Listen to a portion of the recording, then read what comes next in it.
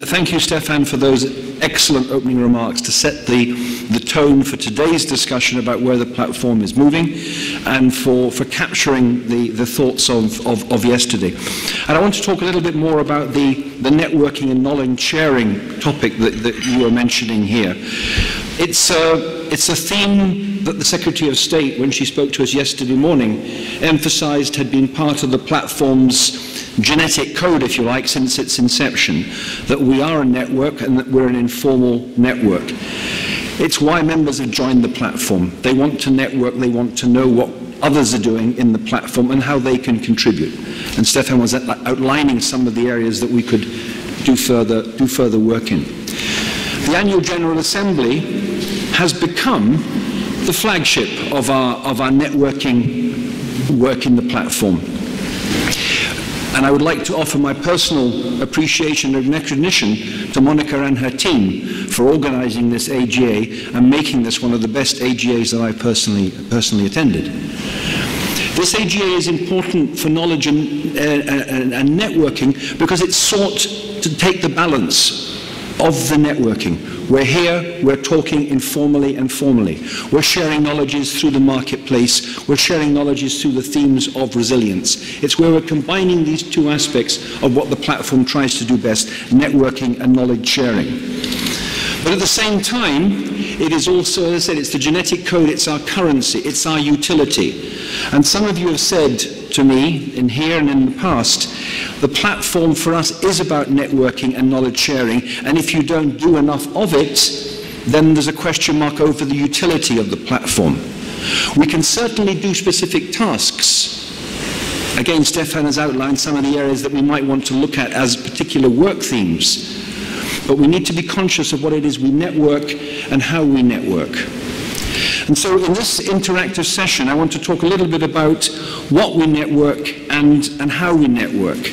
I want to talk with Nikita, who's going to talk a little bit about how he has the process by which he's developed the research network process. I'm going to ask Pascal to revisit his cafe event yesterday on some of the tools about how we have gone about the networking process. And as this is an interactive session, I'd like to circulate some yellow cards to you all during the session. And in those yellow cards, I want you to, on one side of the card, write what you believe to be the 3 priority areas that you would like to be involved in networking. What topics you would like to network. I've had colleagues come to me last night and say, Brian, we need to network about livestock. How are we going to do that? I want to hear if there are other topics that are coming out. I want also on the reverse side of the card, and once you've had Pascal's presentation, this will stimulate you to answer those comments. What are the best tools for networking? And I want to pose some questions that are related to that in the session that we'll have after Pascal and Nikita, Pascal and Nikita have spoken about the tools that we use. I want to ask members of the CADEC task team who are with us today to discuss how successful that networking has been. What lessons you have learnt, how would you improve the networking? Because the CADEC task team is one of our most long-standing ideas of networking and knowledge management. We need that feedback. I want to hear about other ways of networking. One of the questions that we were discussing yesterday is the platform was great at supplying information, supplying knowledge. How do we receive? How do we get platform members' inputs into a blog, into a Facebook page that allows platform members to ask questions and pose issues and try to get a response from the membership? And I think there's some technical issues that I'd like to ask Pascal to talk about. So the supply of information, what should we be giving out, and how should we be receiving that information back in again?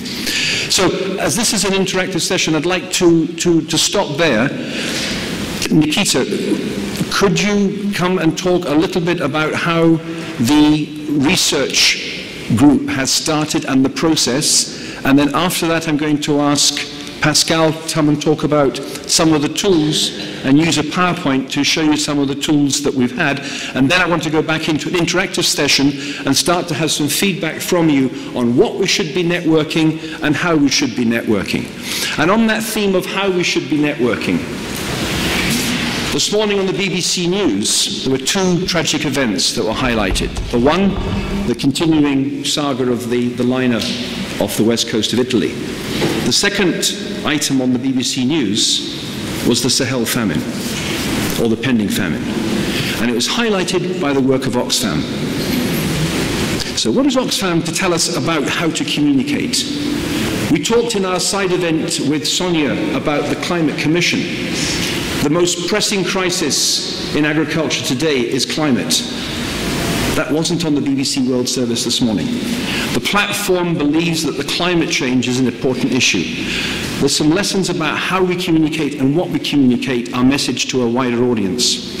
Stefan was talking about the G8 and the G20. Fine, we can go into those fora.